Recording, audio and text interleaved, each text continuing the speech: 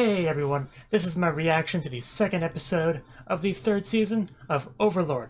So, last episode, basically beginning off this season 3, and it was probably one of the more slice-of-life-ish episodes we've gotten, really. I think it was pretty much entirely just Nazarick stuff. Like, we saw some people outside, of course, you know. That scene where we found out that Albedo is a pure maiden that can't ride the anti-unicorn thingy, and that's a problem she attempted to rectify it later in the episode, which was quite a fun little scene. But yeah, it was mostly just, you know, Nazarick people doing Nazarick things, and it was great to watch. So maybe this next episode we will get into more political stuff. I don't know. I guess we'll see one or the other. So let's get into it. 3, 2, 1, play. Oh, well, that seems important.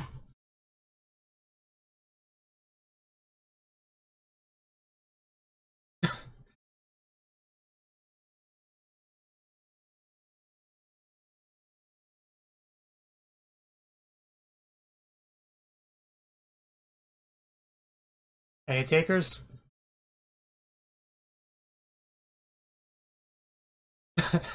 Yes, that's a good idea.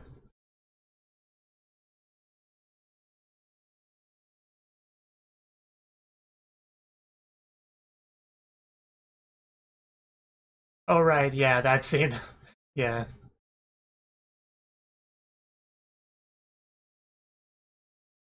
Always top priority.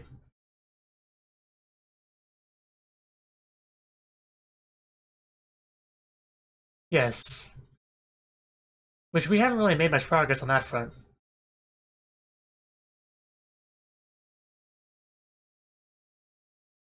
Yes.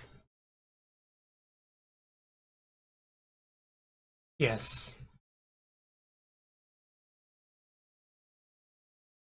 Which is good progress.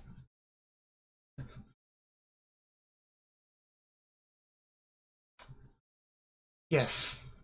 What, did you forget that was your objective, that you totally told Demiurge, like, episode 2? I don't think... I don't think that's how he planned for that to go.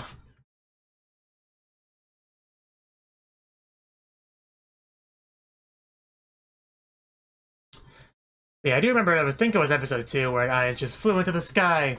It said something about it, you know, wouldn't be too bad to take over the world, and Demiurge definitely took that to heart.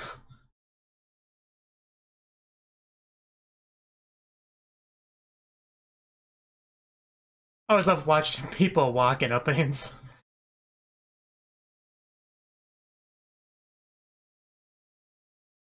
You know, Overlord openings never disappoint.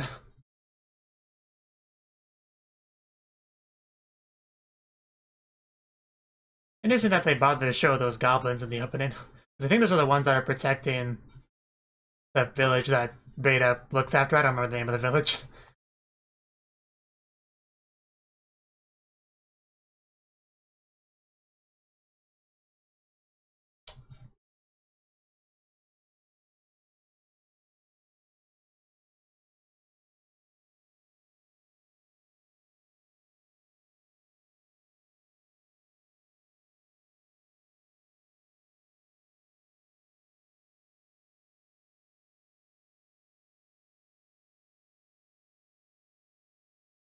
I just want to eat how tasty it is. Is that what that lyric said? Anyway, back into it. Yes. You decided that like episode 2, first season. Wow. I haven't seen that in a while. This calming aura. It's not. I mean, you brought it up.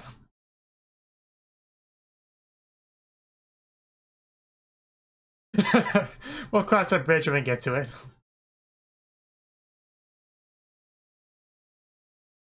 Within his tail, is he happy?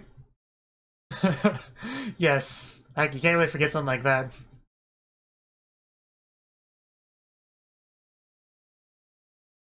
But he's a light novel reader, too. Yes! he was trying to bait you into giving specifics on the time. That was a great reaction, though. It's not easy.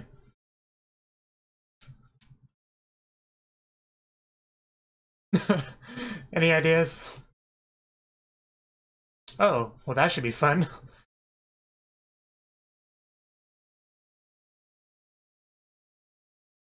I mean, I'm okay with this. That'd be a fun development.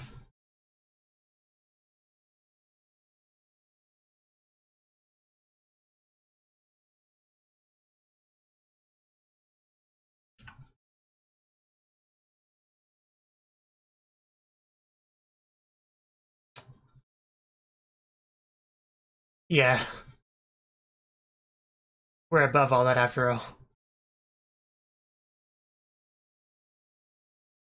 One individual.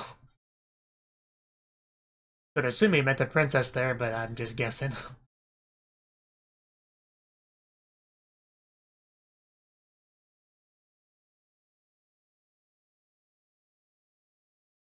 Oh, that's a great idea.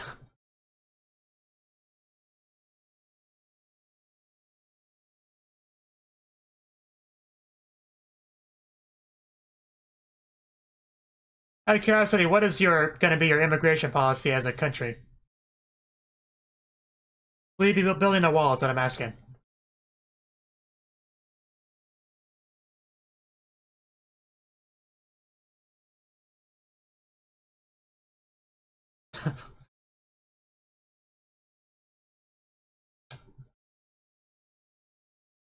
Yes, all I have to do is see how great he is, and everything else just fall into place.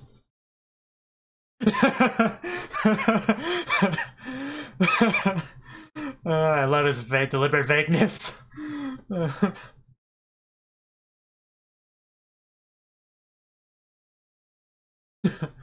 Good question.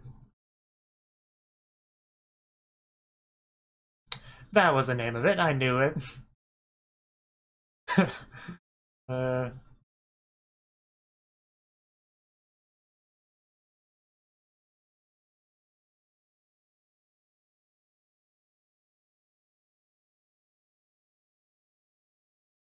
of course. Which is much better in the long run. Yes, that was totally why that happened.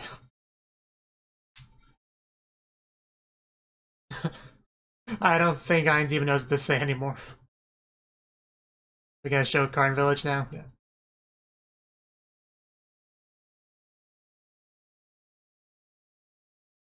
Was that the reason why he was up all night? But yeah, now I know why we saw the goblins in the opening. Here they are.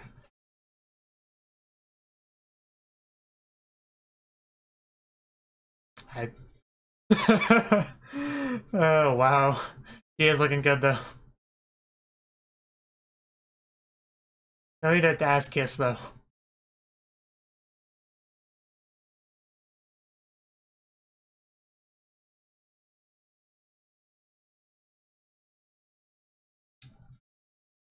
Yeah, those goblins definitely do a lot of good for the village.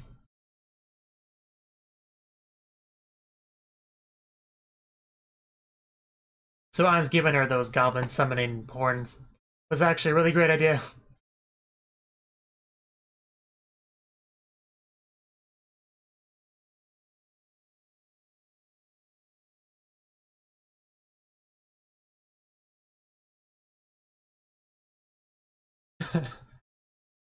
I would imagine so. Yeah, even if they're true. Oh, well that's something, I guess. Well, that's definitely helpful. I don't have many people to give.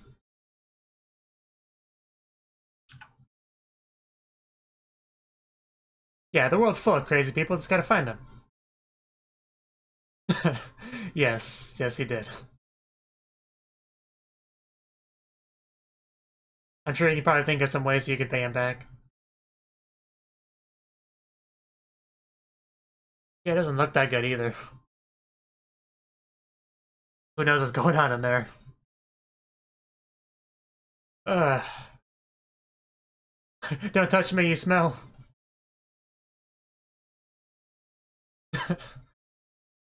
Is it like a red health potion?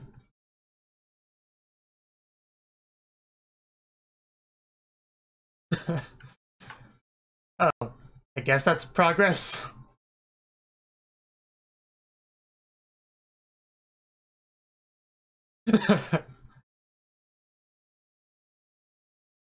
Yeah, who knows what might happen otherwise.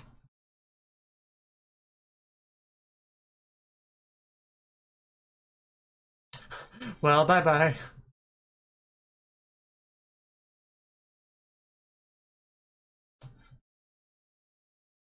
Yes, that's been obvious for a while.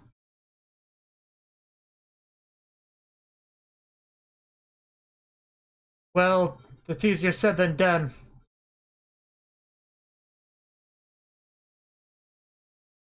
Strength appeal. Good luck on that one.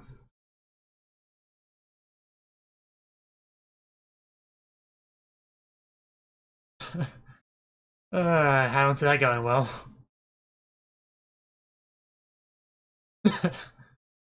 uh, I think he would be better off trying a different style of appeal than a strength one, given his personality and everything else. uh, oh, seen of other goblins. No.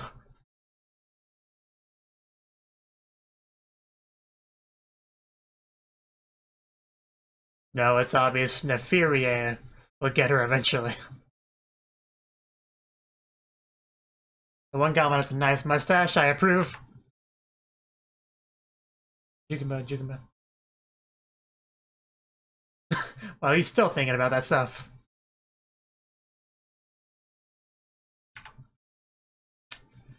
Yeah, do you need a nap, buddy?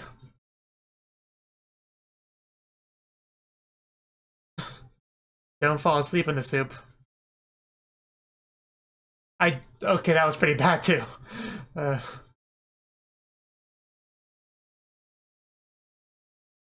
I'd rather not look at your glistening meat if I could avoid it.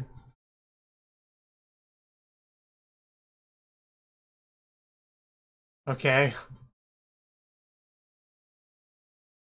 Oh. Yeah, it's not possibly a mistake or anything. It's truly just a sign of love. Yeah, listen to the Lord of Bones over there. Get wrecked.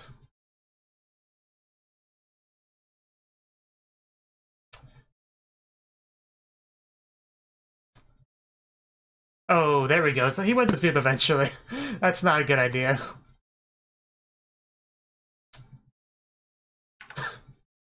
I'm sure he's more than happy for you to go to his bedroom with him, so you'll get no complaints from him.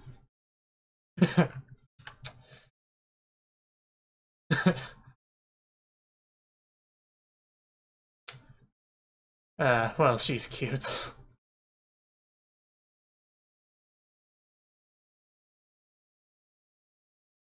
Yeah, they're just doing a lot of things, really, to... So yeah, today we're basically getting, you know, Karn Village stuff. Which I'm fine with. Going from lizard stuff to goblin stuff.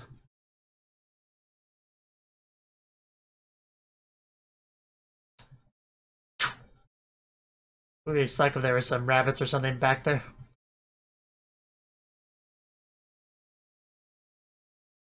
I was gonna make sure we have plenty of arrows. Strong walls. Yeah, hopefully they check to make sure no one's out there before they just practice shooting arrows. And she is tiny. How old is she anyway? Like 7?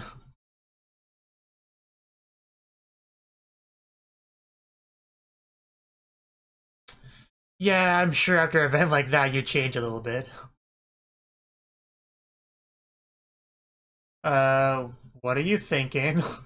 You're kind of scaring me a little bit.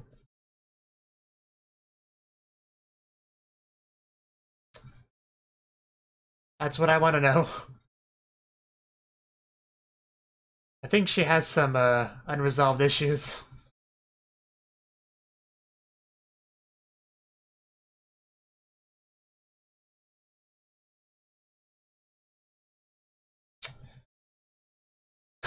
Eventually. We're not worried or anything.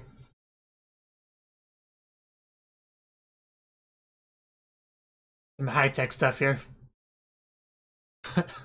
She really is cute. Uh, yeah, let's not exaggerate here.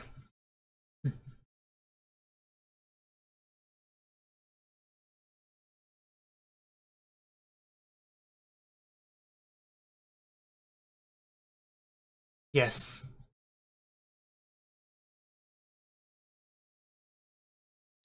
Good job. You should get a head pat as a reward.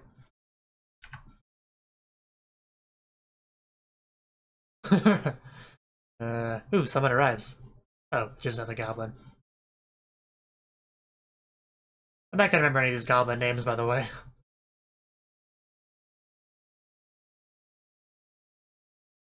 I hope not.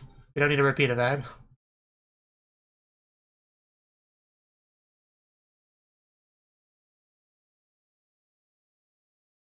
Yeah.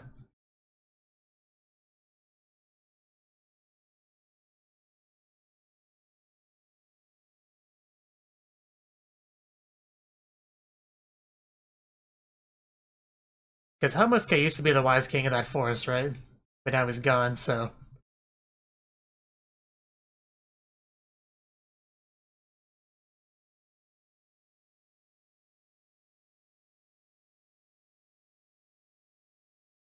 Got a couple wolves with them.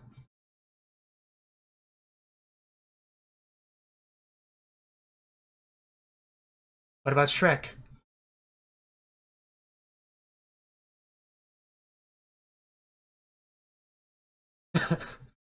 I'm sure. Oh, don't do it. Don't do it.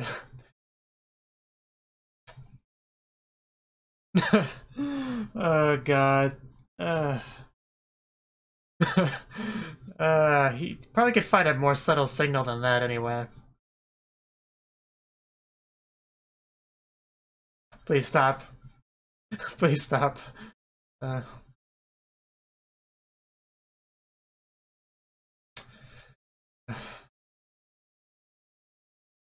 can you repeat that for me?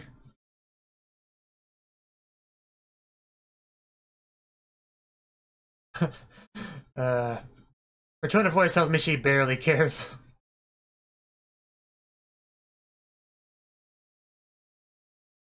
Yeah, it's no big deal. You see?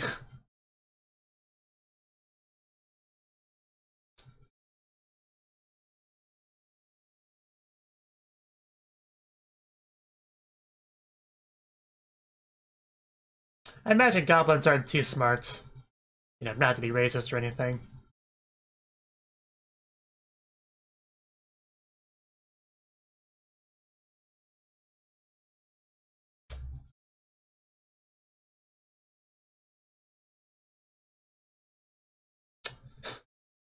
Those look like evil plants to me.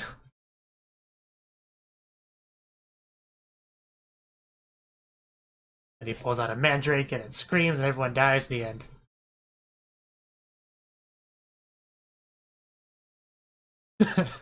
She's looking at you. That's a good sign, buddy. Go for it. Do your appeal.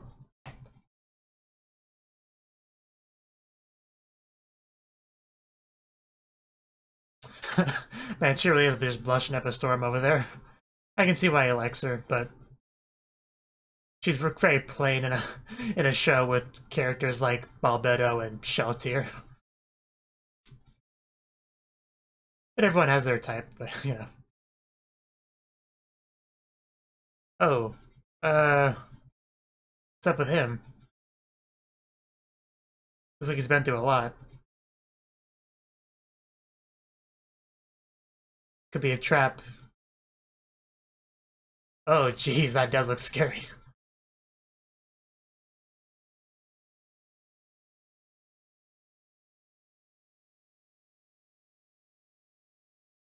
Well, that's good.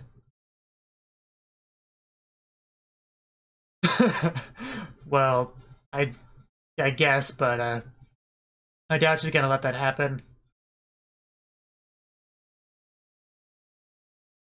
Besides, we can take him. There's enough of us. Yeah, that was obvious.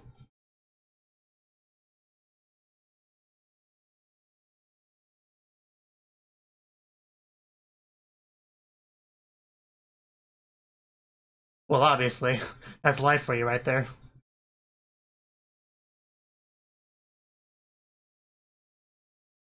Just throw rocks at it.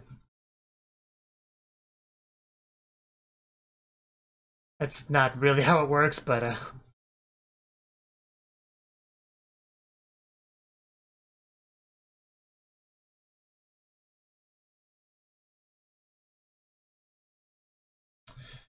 uh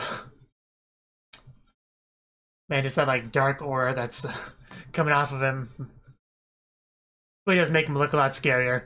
I don't know how I feel about the 3D chains, but I guess that's interesting. Ouch.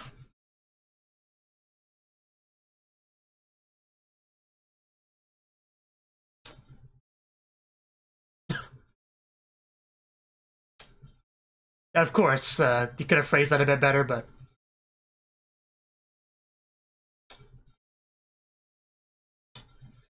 And his chin whip.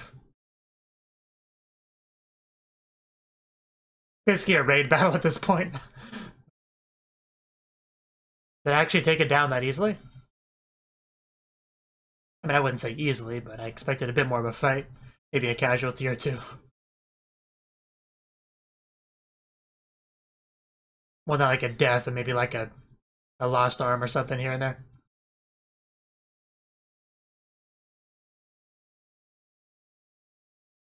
Sucks when that happens. It does look like it, doesn't it? It really does. Just throw it on him. He could just say drink it, but why when you can just splash it on his face?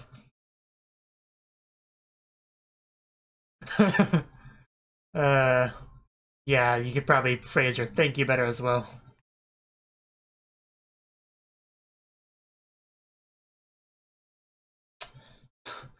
Fourth son's not that big of a deal, first of all.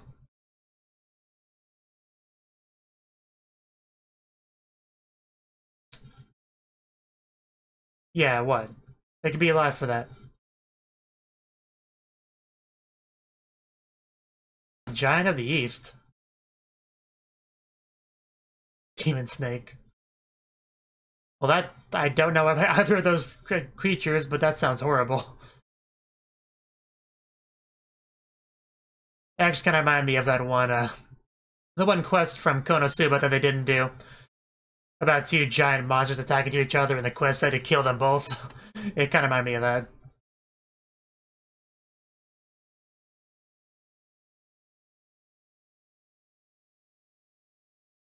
But yeah, I think we have our new quest to deal with this problem.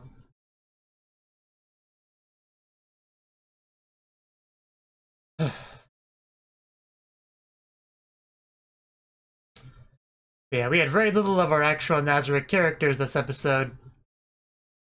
Just that scene at the beginning, then it was just all Karn Village. Which is fine, it feels like we haven't really checked in on them for a while.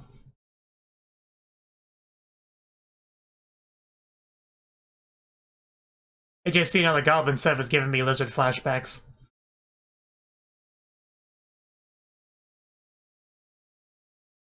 But, you know, the creative overlord really likes his world building, so, you know.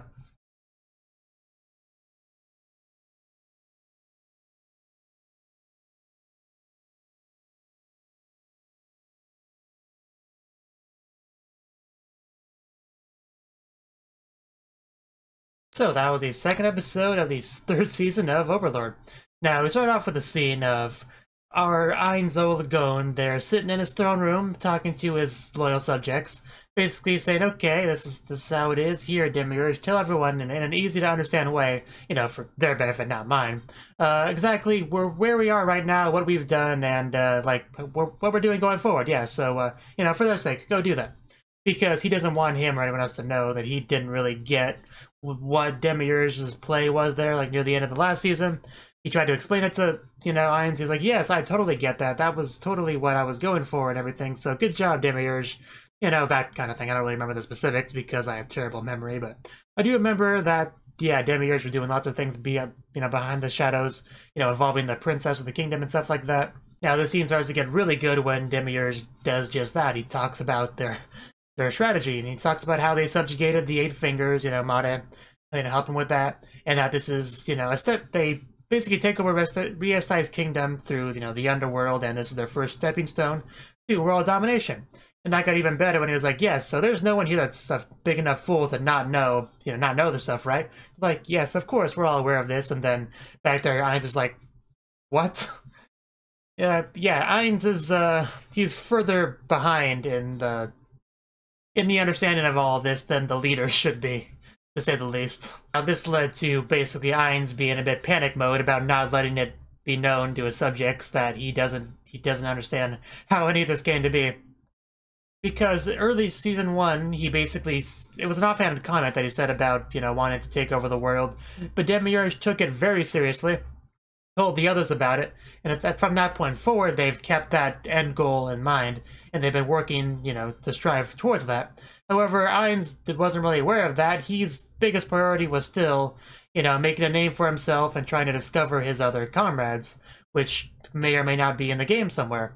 That was kind of, at least I assume, that was his main goal. However, nobody else really knew that. They just thought, oh, well, world domination, clearly that's his #1 goal. That's what's always in the back of his mind. Everything he does, that's our end goal here. So there was a little bit of a misunderstanding there, which is what led to this very awkward situation of Ainz sitting in that chair feeling very lost in his own, you know, country now. So very fun scene, just seeing him attempt to bait Demiurge into giving him information by deliberately being as vague as possible, like, ah, yes, that thing, it did that other thing, right? Yes, that thing indeed.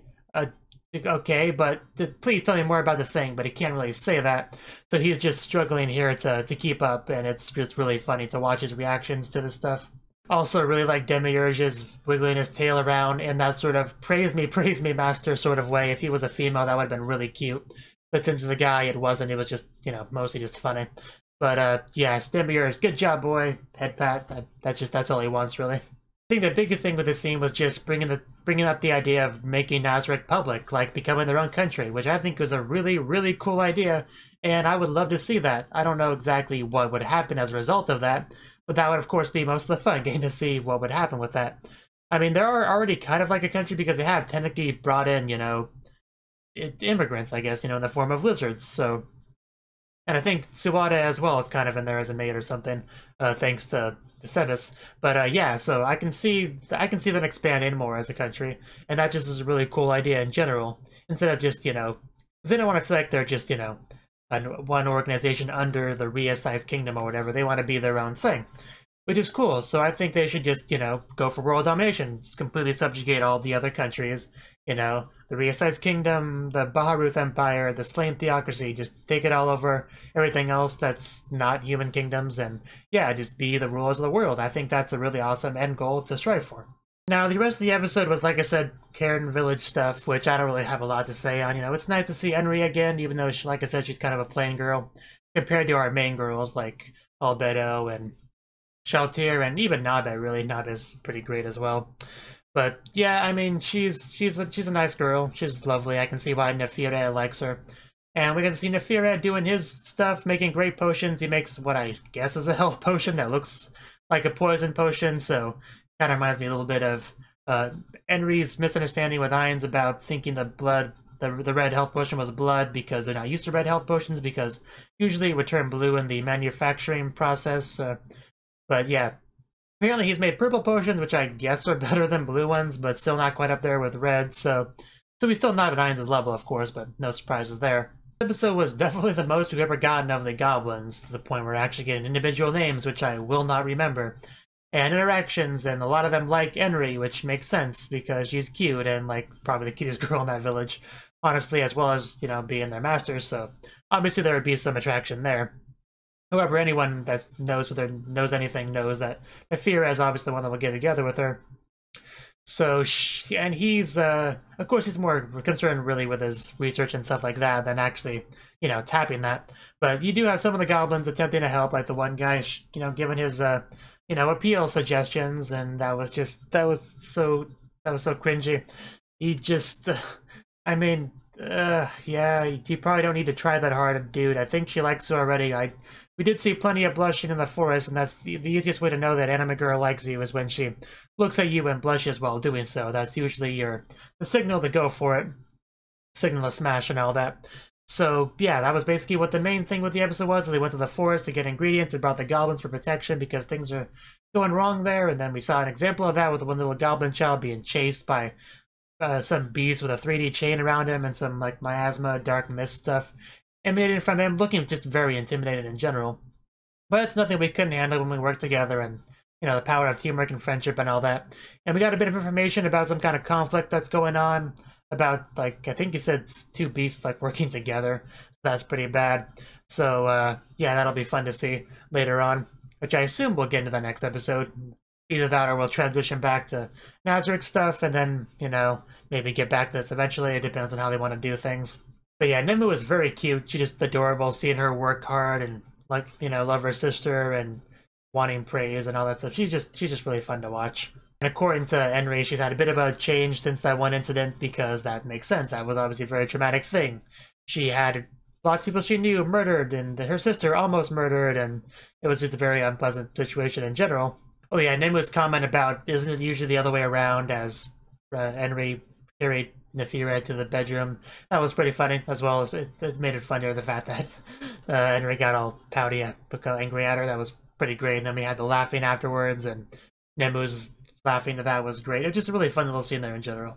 One important thing to mention is that Henry definitely also has some kind of psychological issues from that incident as well, with, you know, with the knife and looking at it all scarily and then using it way too hard. She's obviously has some issues she should probably, you know, work through at some point.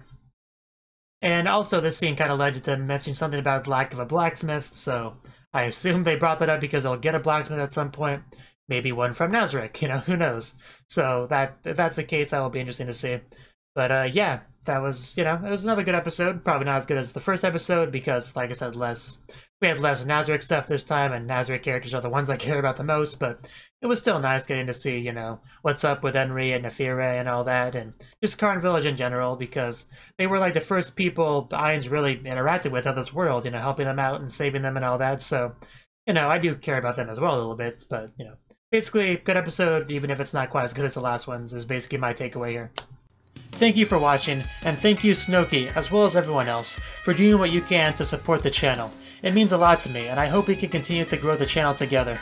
If you want to do more to support the channel, then you can become a patron on my Patreon, and get cool rewards like early access to certain videos. Have a good one.